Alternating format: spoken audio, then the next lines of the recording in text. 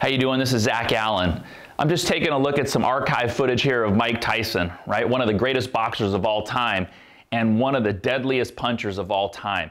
He had something what a lot of people refer to in boxing as a very heavy hit, right? Which just means he delivered a lot of force as he threw these punches and a lot of speed and velocity. Here's some of his best knockouts of all time.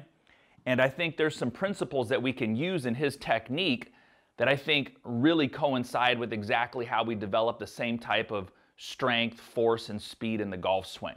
But we've got to understand some things about how our body works, how to move it correctly, and how to move it efficiently. Some rare footage here of Mike Tyson working with his trainer, working on those heavy hits, working on those powerful punches. We're going to slow some down here and take a look at exactly what he's doing to create all that power and leverage and how it can help our golf swing.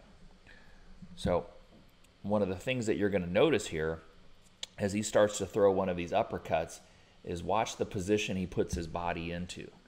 Here, you notice the first thing that he does, imagine if this was a left-handed golf swing, he's lowering his center of mass, he's getting his feet into the ground so he can explode up and rotate. Watch the hips rotate and clear, the body thrust up and turn. Very similar to exactly what we're trying to do in the golf swing to develop the most power. Let's go ahead and explain that to you. So that was some great training footage of Mike Tyson. And you'll notice that many of the punches that he was throwing there, especially some of the knockout punches, some of the uppercuts, some of the ones that are really meant to deliver a lethal blow, you would watch him lower before he actually starts to drive and turn into that punch. And it's the same thing in the golf swing. In order for us to get the most power and to get the most of our weight behind the swing so we can really deliver that same heavy, powerful hit, we need to be in the correct position. Our technique with our lower body, our sequencing, all has to be right. The thing that happens here, right, because in a golf swing, we have to get the club up nice and high, right, to get more leverage, to get more arc, so we've got more time to generate speed. But the problem is so many people are swinging down from the top without getting their lower body to start correctly.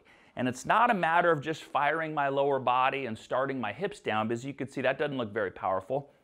It's the same thing that Mike Tyson is doing there. He's taking his center of mass, right, which is about right here in my body. This is the center of mass of the club, right, the balance point, center of mass of my body. He's making sure that he gets the center of mass of the club down to where it's pretty level with the center of mass of my body before he actually starts to drive up and through. Down this way, up and through, shoulders coming out and around. That gives us so much more potential to really continue to move and drive through the ball.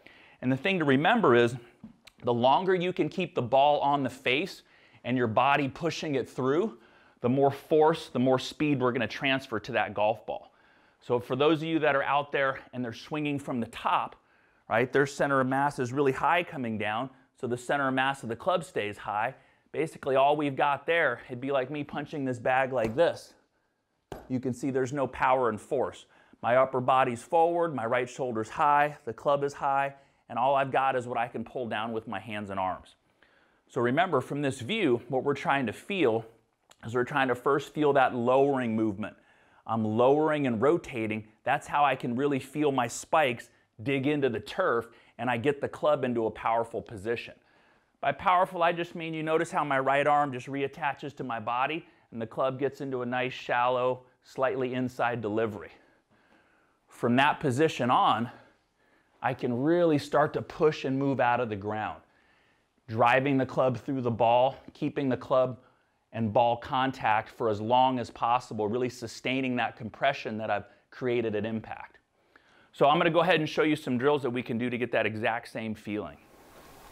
Okay, I've got a drill for you to try so we can get into that same Mike Tyson position. We can really get a sense of our lower body leading and lowering, rotating slightly so we get our right arm into a very powerful position. Wonder where we can really throw a nice uppercut punch to deliver a lot of force and speed. No punching from up here. You see what happens when my body gets forward, my center of mass gets up. All I've got is just my hand and arm swing. So the thing that you'll feel, I'm going to take a ball, I'm going to put it on a very short tee. I've got an 8-iron here to start with. And what you'll notice, I'm going to go ahead and just feel that position. I'm not doing anything with my hands and arms. I'm just leading by digging, pushing my weight into the ground, rotating a little bit. I feel my spikes digging in, and that gets the club to lower into position. Now from here, I'm going to start to put some speed and some force into it. But there's so many of you out here who your first instinct is to do it right from the top. We've got this urge to hit, the club gets quick from the top, and you're really actually costing yourself speed, and you're getting your body in a position to where you lose your leverage, you lose your ground force. So start slowly with this drill, up, work down and around into the ground, allow the hands and arms and clubs to follow. Now I've got the center of mass of the club pretty much level with the center of mass of my body. I'm about right thigh. Now let's go ahead and hit it. And I didn't hit it really hard, but I could actually feel the club was in a position where I could pull and drive it through the golf ball. As soon as I start to move from here, all I'm doing is I'm pushing the club down to the ball, and that doesn't equate to a lot of power.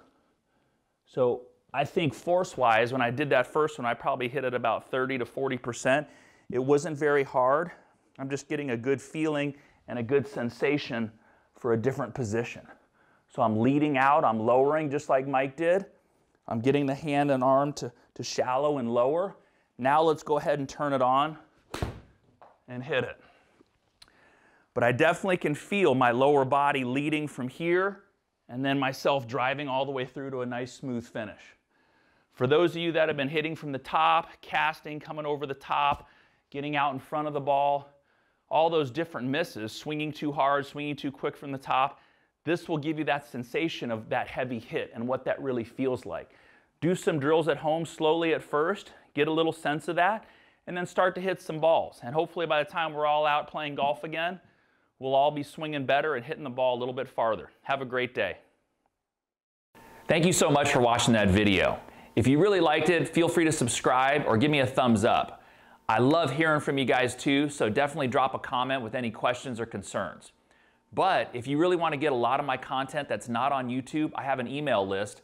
All you need to do is click the link below, put your email in, and you'll be getting all this content for free that nobody else gets on YouTube. Lessons from me that come out almost every other day. I'll talk to you soon.